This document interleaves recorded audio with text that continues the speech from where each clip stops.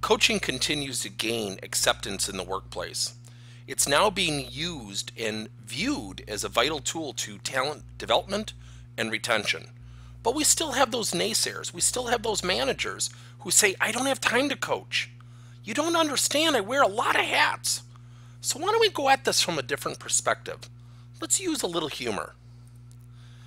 So when a manager says, I don't have time to coach, and he or she happens to have an employee leave their team, ask them, so who does the hiring? Because evidently you don't have the time.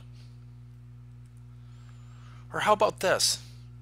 Go up to a manager and say, I think you should just call your employees into your office one by one because I really feel your office is a place of great motivation. How about this? Just tell them what to do. And if you've got an employee with a really crappy attitude, just tell them to cut it out. They'll listen to you.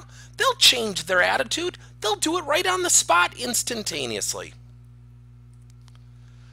Or I love this one.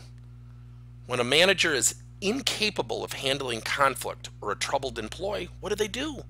They send them to the HR office, better known as the principal's office, putting the HR department in a very precarious position. But don't worry, it really builds trust as that employee comes back invigorated and thrilled, and they tell the rest of the employees, their fellow teammates, how wonderful it was to be sent down to the principal's office. They now feel rejuvenated. Now I know this is a little sarcastic, but we have to remember, managers need to coach every single day. At the end of the day,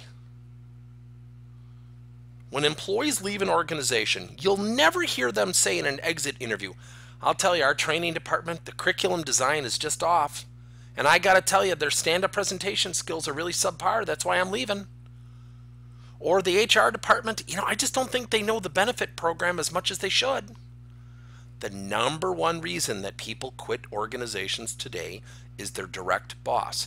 When somebody does not have time to coach, they are silently coaching their employee to get their resume ready. I hope this has helped.